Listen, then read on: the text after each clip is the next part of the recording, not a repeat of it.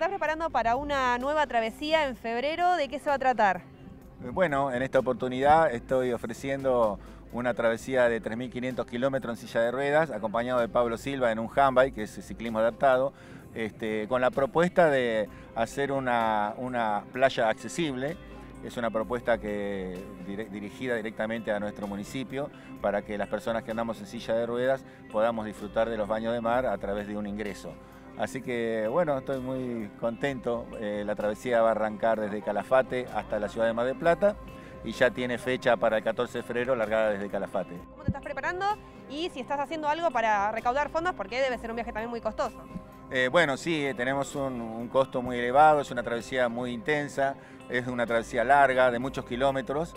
Estamos ofreciendo una remera con el logo de esta travesía con un costo de 1.000 pesos para quien pueda acompañarnos. Nos pueden buscar en Facebook, en Instagram, a través de Coco Urbano.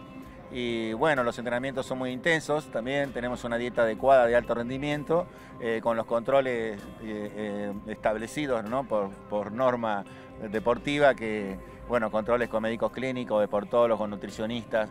Así que estoy llevando junto a Pablo Silva un entrenamiento muy fuerte, muy de alto rendimiento, muy sólido para poder hacer esa travesía sin inconveniente con esos escenarios increíbles que tiene toda la Ruta 40 y bueno, después ya el ingreso por el sur hasta la provincia de Buenos Aires.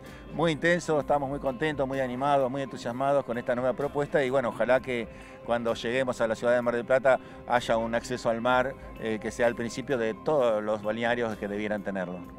Ya esta travesía habías hecho otra versión, pero hacia Cataratas del Iguazú. ¿Qué enseñanzas te dejó que vas a aplicar ahora en este nuevo viaje? Y bueno, realmente con disgusto descubrimos que ninguna ciudad de las que visitamos tenía accesibilidad a los balnearios. Usted sabe que desde las Cataratas del Iguazú hasta Mar del Plata hay varias ciudades en el recorrido que hicimos y bueno, ninguna tenía accesibilidad porque están todas sobre el río Uruguay y todas tienen balneario y bueno, espero que en esta oportunidad por la Ruta 40 tengamos la posibilidad de disfrutar de los puntos. Cada 100 kilómetros hacemos una parada en cada ciudad, cada 100 kilómetros. Ojalá que sean accesibles o por lo menos que nos abran el corazón y las puertas para empezar a trabajar en lo que sería una ciudad para todos, con accesibilidad para todos, ¿no? Esa es la idea.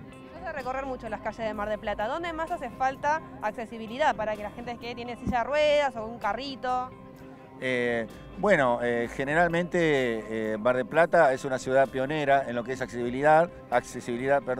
Yo estoy muy agradecido porque hay muchas entidades que están trabajando con esto. Estoy muy agradecido con algunas implementaciones como son las sillas anfibias a través del municipio, así que vaya mi agradecimiento, mi reconocimiento a todo ese trabajo de muchas personas que están atrás de esta propuesta. Y bueno, hay algunos edificios públicos, algunos lugares de salud, centros de salud que debieran tener accesibilidad, pero bueno, yo creo que estamos trabajando en eso y que en algún momento vamos a poder decir que Mar del Plata es una ciudad para todos.